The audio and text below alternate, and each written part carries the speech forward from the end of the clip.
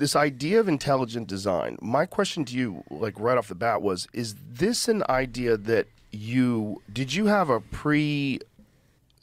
notion in your mind already that you were trying to prove, or was this something that you sort of started to believe upon the preponderance of evidence? It was more the latter, but I had by the time I first encountered it, a philosophical framework that made me open to it. I had a long, protracted religious conversion from late high school all the way through college. It was the last thing from a Damascus Road experience. And how did it happen? It was a process of philosophical deliberation. It was not really based on science initially. I started having weird existential questions when I was 14 years old after I'd broken my leg in a skiing accident. And questions like, well, what's it going to matter in 100 years?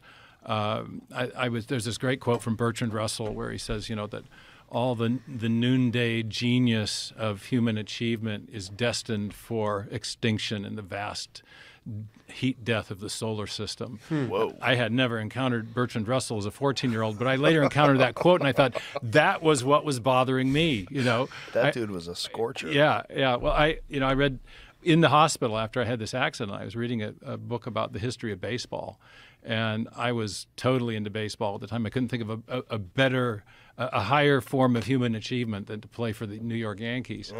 And yet all the stories of the great baseball guys ended the same. They were recruited by scouts who saw their talent. They came up to the big leagues. They amassed records. They won a certain number of World Series. And then, if they were really great, they go to the Hall of Fame and retire at 38. And then what? And then I got to thinking, well, but then what for any of us, And so I was this question of meaning kind of haunted me. What could I possibly do that would have any lasting or enduring meaning? And I ended up I did a physics major and a geology major in college, but I took as many philosophy classes as I could along the way, and I encountered these existentialist writers who were asking these same types of questions, and realized, as a 14-year-old, I thought I must be insane to be having these questions, and I worried that I was insane. It was a real funk I was in for 6 or 8 months, and then later I realized, no, these were philosophical questions, and for me, the religious conversion I had started to address and answer those questions. So I was by the time I got out of college, I was a convinced theist for philosophical reasons. But I had, at that point, I was completely comfortable with the evolutionary explanation of everything. And then at a conference that I attended while I was working as a geophysicist, it was a conference about the origin of the universe, the origin of life, and the origin and nature of human consciousness. And it was divided on each panel between theists and philosophical materialists who were debating these big questions at the intersection of science and philosophy. And I was kind of stunned to learn, or to perceive at least, that the theists seemed to have the intellectual initiative in each of these big discussions, that materialism was a philosophy that was a spent force. It was not explaining where life first came from or the universe came from, let alone consciousness. And so I began, in a sense, on a kind of intellectual journey to see where these new evidences, the evidence for the beginning of the universe, or the fine-tuning of the universe, or the thing that really intrigued me was the discovery that at the foundation of life, and even the very simplest cells, we have this amazingly complex code. That DNA, we all learn about it in high school. We think that we all learn about the double helix structure of the DNA molecule, but that's not the most important thing about it. It's that within that double helix, there is literally a code, a digital information that is directing the construction of the important proteins and protein machines that every cell needs to stay alive. Bill Gates has said it's like a software program, but much more complex than any we've ever created. And I was doing at the time, for the work as a geophysicist for an oil company, I was doing seismic digital signal processing, which was an early form of information technology. And I got fascinated with the idea that there was this, first of all, an impasse in evolutionary explanations of the origin of life. Nobody knew how we got from the chemistry in the prebiotic soup to the code in an actual living cell. But it was fascinating that the impasse was created by the mystery surrounding the origin of information. Where did that come from? And so a year later, I was off to grad school in England. I ended up doing a PhD in origin of life biology within a history and philosophy of science department in Cambridge. And so that's kind of a sketch of my journey and how I got interested in this. I saw in one of your previous interviews you said that you were very interested in origin stories. And yeah. Me too. That was the... Well, it's always interesting when you see someone who's kind of dedicated their life to a very specific thing. Like what's the root of this? Where did it come from? So for you went through this funk, and did you find comfort in religion? Is that what helped you?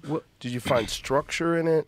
I found answers to basic worldview questions that I thought were, as a 14-year-old, I thought nobody, there must be something wrong with me. Nobody else is having these questions. I'm not talking to anyone at school who's worried about. I think you're just smart. It was. I remember one day. Just gotta love Joe.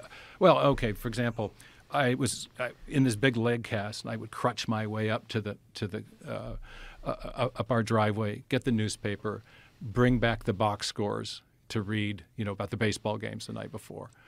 And every day it's a new date. And I do this, and a new date, and a new date. And I started thinking, time is a really freaky thing. I can imagine an event, I'm going to lift this cup, I'm going to drop it, put it over there. Now that event just took place, but it's already gone. We're not experiencing it anymore. We have a memory of it. But what does that actually mean?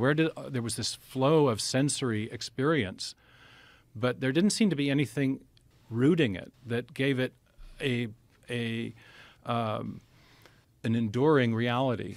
And I had this sense there must be something that doesn't change, or else everything else that does change is passing, ephemeral, and ultimately of no account.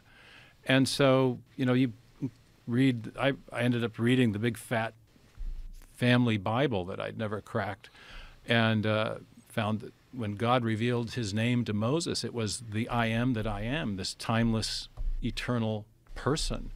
And you found the same thing in the New Testament, the way Jesus Christ was referred to. And so I thought, I wonder if there is something that doesn't change. And so the kind of philosophical questions that I was having made me want to explore whether or not revealed religion might in fact be true. Number one, I got to say, I do love Joe Rogan. I love that he's having on theists. I love that he's having on people that are able to have these deep conversations about God. And I have to say this, atheism globally only has 7% of the total population of the world that are atheists.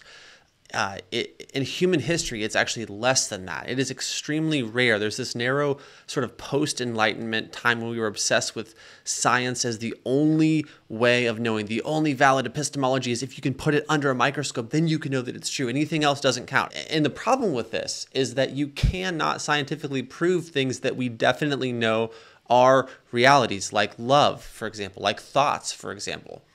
Like morality, for example. That idea itself, that science is the only way to know, cannot actually be known scientifically. That itself is a philosophical claim. Science is simply the wrong instrument. So the fact that the wrong modality, and so the fact that science has been used as something that is like discredited all their forms of knowing is the problem. But I love that you can see the needle starting to move. Even on a show as popular as Joe Rogan, you can see his openness and actually considering for the first time how truly nonsensical it is to believe that all things and their intelligence and their beauty and their meaning and their complexity arose from literally nothing at all, with no intention, with no design, for no purpose, from no intelligent mind.